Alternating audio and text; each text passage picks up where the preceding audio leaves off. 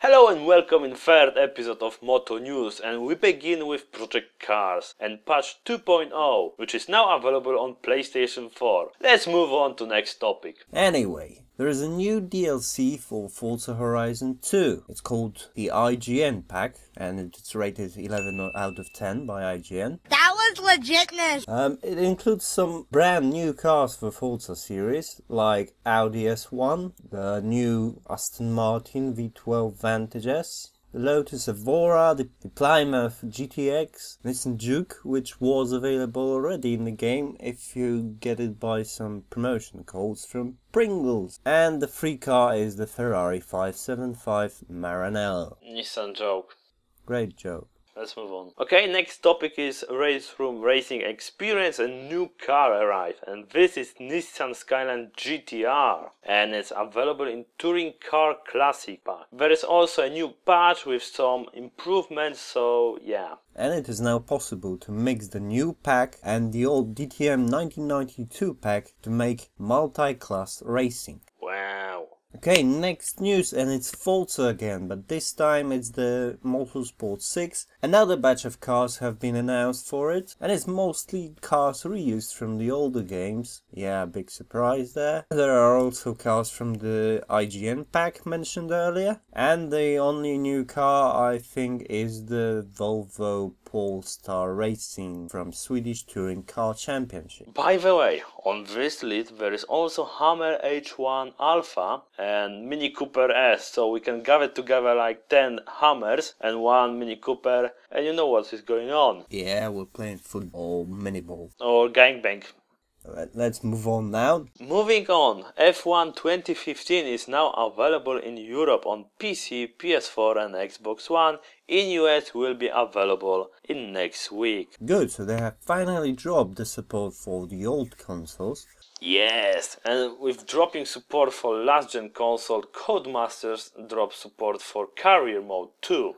Really? Yes, no career mode in F1 2015.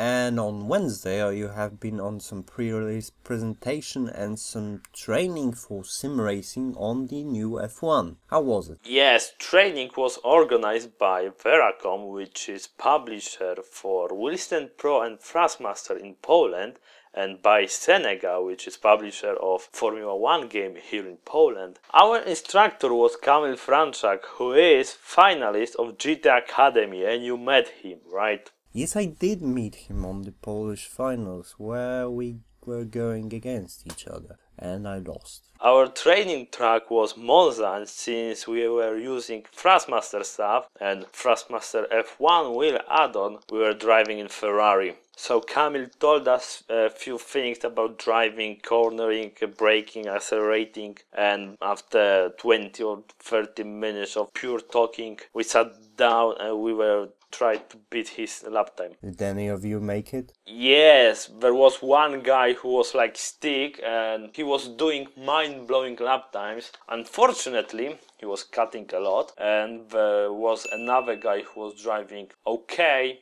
and he beat camel time, and I don't know who was it. Did you beat it? Yes, I was second. Good job. So, during the week there was an FIA conference. And well, last year they've announced partnership with Gran Turismo, which hasn't really happened as of now, apart from the updated Suzuka. But it's coming soon, remember, soon. Yes, soon. This year they have announced partnership with Dirt Rally. And probably in next update for Dirt Rally we will get Rallycross. And it will also include some official tracks and cars from the World Rallycross Championship. So Dirt Rally is looking really good in the near future. My future is also looking interesting because on Tuesday I'm going to be a lorry driver, apparently. I'm going to test some real lorry driver simulator or truck simulator or whatever this thing is called. So you will learn how to check your mirrors, change gears and some other things, right? Yes, which are slightly illegal. I forgot to tell one thing, I have some footage from F1 2015 training and I'm going to make some video about it soon. So we've covered all the topics from last week. Hope you enjoyed this video. If you did, you can click thumbs up. You can also subscribe to our channel if you are new here. You can also follow us on Twitter, Facebook and Google+. So see you again next week. Bye!